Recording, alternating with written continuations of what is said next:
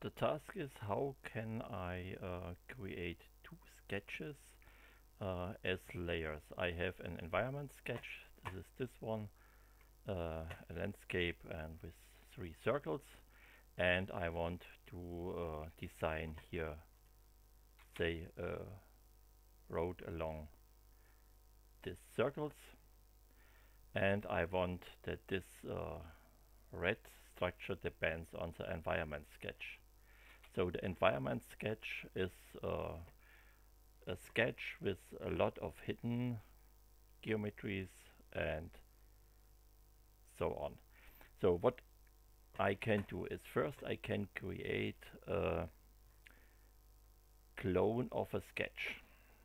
It's not a simple clone, but it's a new sketch, depends on the basic one, and this sketch can be modified.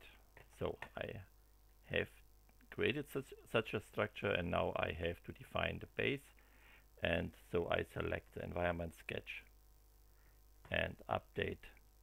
So, and we see here the clone sketch has now all the geometries of the environment sketch inside. And a special effect is that when I change here something, it drops back to the initial position. That means all these lines are fixed. And what I can do here, I can now add some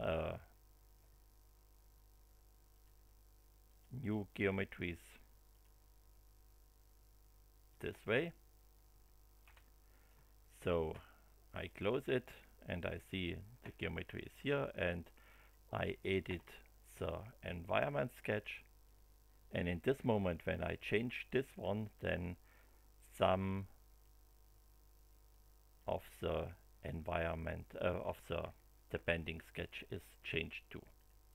So I think in most cases I do not need all the geometry of the basic environment sketch, so I only need some special geometry. So let's look into the environment sketch, and let's say we only want to have this edge. This is edge number 2. Here this is edge number 7, and this is edge number 4. Okay, 2, 4, 7. So we create a new clone and more, and say we want here the edges 2, 4 and 7, and we want to base it onto the environment sketch, and we recalculate it. So, and we see here, oh, we only have 2 and 4. Okay, when we go inside, we have exactly these two edges, and these two edges are bound to the environment sketch, and now we can define here some new elements.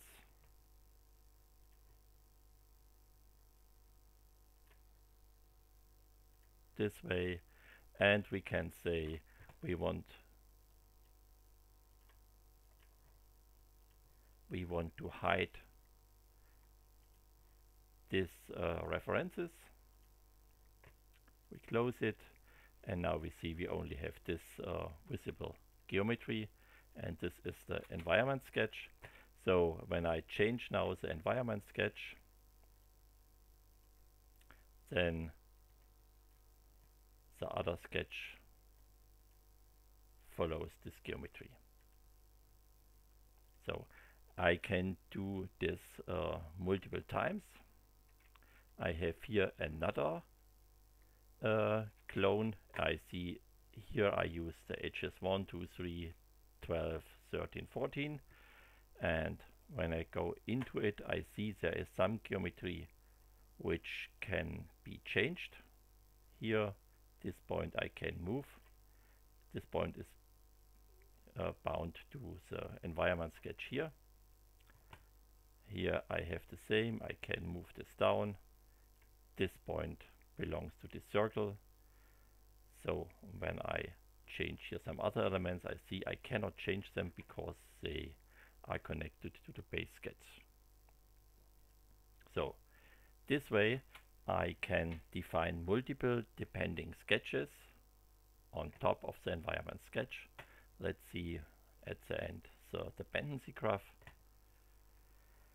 So this my clone and more object is a clone of some of the geometries of the base sketch with some extra geometry added after creation.